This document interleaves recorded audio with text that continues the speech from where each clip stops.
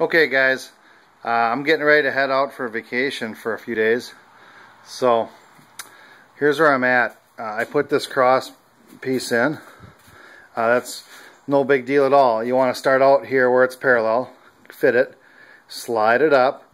As it starts to hit this tube at angles, take your pen and just mark the tube. Take your hand grinder, just kind of grind it, and just keep working it up until it hits that center point. Okay, then that's in. Tack it in good.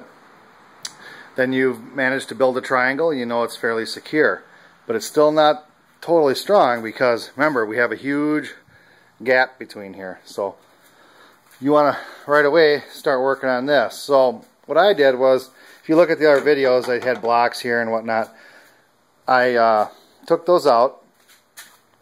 I put my shim underneath here so it matches the gap underneath. Shot a Nibco strap down to hold it. Okay. Now I just sort of guessed and got close, but before I bent it, I put a piece of tape here. I measured out like 20 and a half, whatever number it came out to be. And I put a piece of tape there all the way around it. Okay, all the way around it. Both are identical. Then I took a pen and I marked the center. Now, it's no mystery. I suppose I don't have a pen. Let me just grab a pen.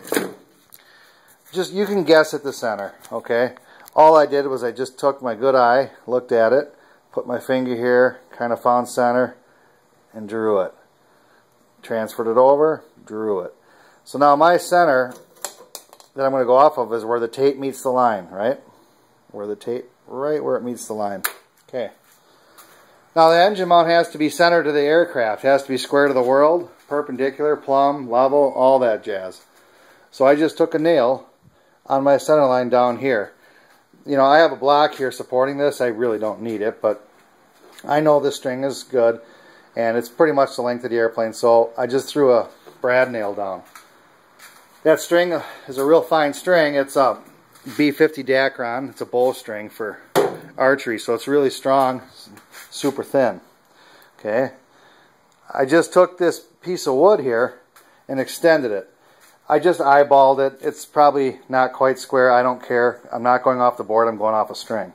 Okay, so then I'm going to take my string, and here's how you do this. You pull tight, start, make sure you're not hitting anything, right? You don't want it to hit one of the tubes, otherwise you'll be off.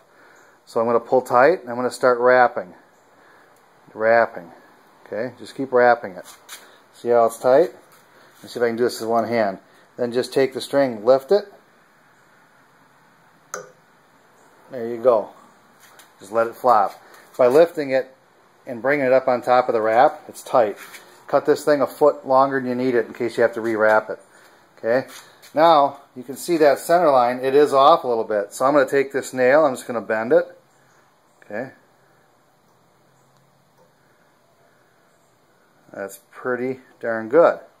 So I just sort of bent it where I needed it. Okay. Let me grab a square.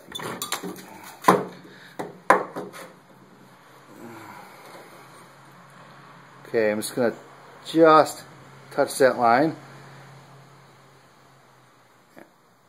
That's money. I tell you what, if you use your good eye, you can eye things up pretty accurate. And you can see that's right on that string. Okay, so that's my center. So if at this point, I just bent these in. I heated them up.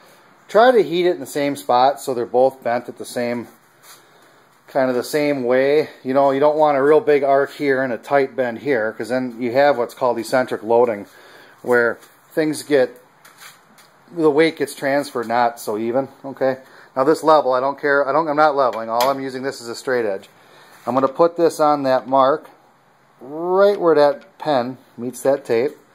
Right where the pen meets the tape. Okay. And then I'm going to pull a measurement. Okay. Now again, I just guessed at it. Okay. So here I'm coming up with just shy of 20 inches.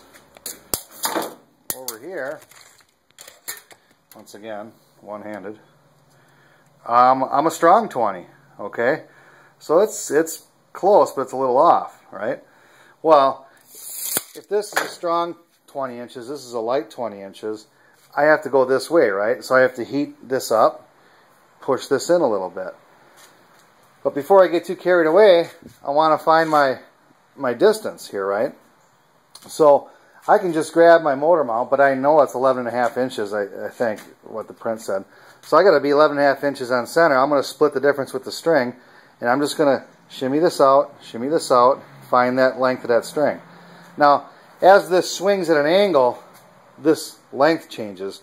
Don't worry about that. We don't need to get that technical. It'll be just fine. We're only talking about an 1/8 inch difference, so don't worry about it. Just pick a number, go with it. Just make sure each tube is identically marked. Okay?